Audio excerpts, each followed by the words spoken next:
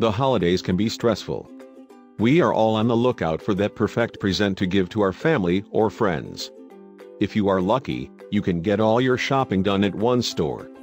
But most of us have to visit several stores, maybe several times, before making a purchase.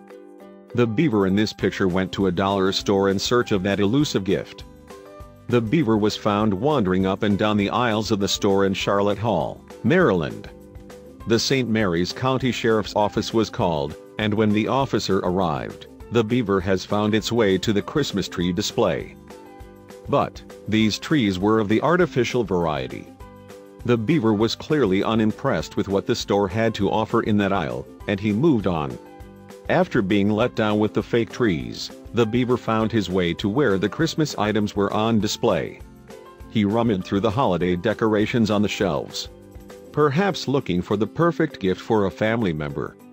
But the Beaver didn't find anything to his liking there either. The whole holiday seemed to be ruined, so the Beaver decided to let his frustrations out on the store's display. Happily, the whole thing ended on a positive note. The sheriff's office reported that the unhappy Beaver was stopped and rescued without incident. He was taken to a wildlife rehabilitator. Hopefully, the Beaver gets a chance to relax and de-stress. Holiday shopping isn't for the timid. Share away, people.